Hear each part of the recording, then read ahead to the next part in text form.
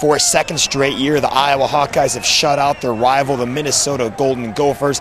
Last year they beat them 55-0, and this year they beat them 12-0.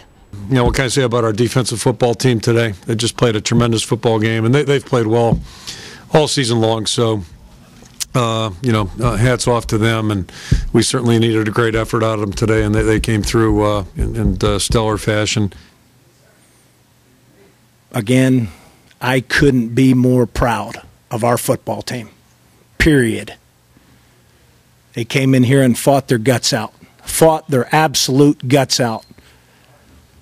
You know, the defense has been doing a great job all year, and they continued that today, and they definitely bailed us out a little bit when the offense wasn't putting points on the board. So it's just really comforting to have a defense like that. You know, you can count on them maybe when you're not doing the offense isn't doing their best job. So it's just really comforting.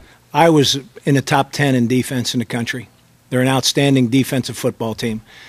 A lot of the problems that we had today offensively were certainly as a result of them. Oh, the defense and special teams were great all day, putting us in great situations.